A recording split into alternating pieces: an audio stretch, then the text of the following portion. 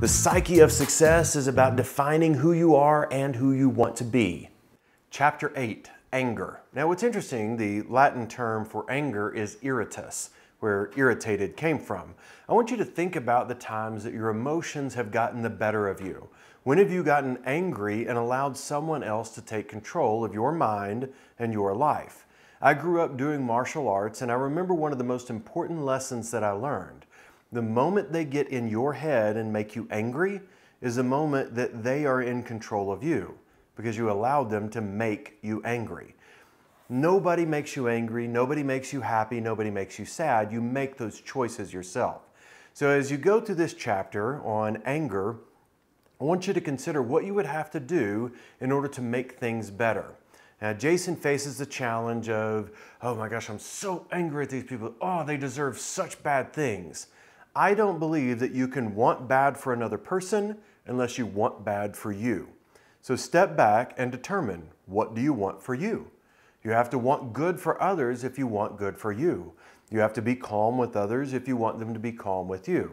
When we lose control of our emotions, or more accurately, give up control of our emotions, then we allow those emotions to dictate what we're going to do, how we're going to do it, and how our results are going to be achieved. There's 4 specific steps that are outlined in this chapter that you need to use in order to overcome the demon of anger. Number 1, surround yourself with the right people. If you hang out with angry people, it makes sense to be angry. One of the reasons that I don't watch the local news is because I really haven't seen a lot of good stuff on the news in, say, the last 20 or so years. I also don't read the newspaper for the same reason, and during certain seasons, say political seasons, I don't get on social media because it's all angry people, it seems like. Number 2, don't blame other people, including yourself. Don't go around being angry at you, and don't go around being angry at them. Stay calm and accept that things are the way that they are, and you have a choice now about to make them better or make them worse. All you're controlling is your next choice. So don't go around being angry at them or at yourself. Number 3, make a plan of action to make things better, and then actually work the plan.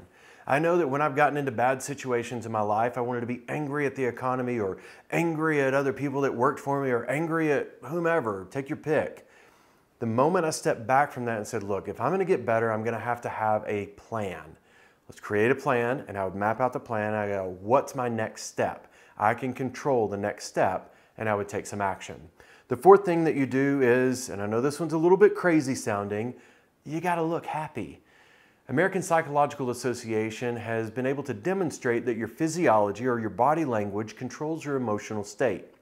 What state do you want to be in? If you want to be in a state of happiness, you have to look happy and your emotions will follow. If you want to be angry, you need to look angry and your emotions will follow. You're in control of the way that you hold yourself. Take control of it and you will find that you control your emotional states. Go out there and choose happiness. I'm Jody Holland with the Psyche of Success video blog. Make sure you subscribe to the channel. Make sure you share it with your friends. Find me on Facebook. Look for Jody Holland Training and Speaking. Make sure you follow me on Twitter as well, Jody N. Holland. Can't wait to see you on next week's episode.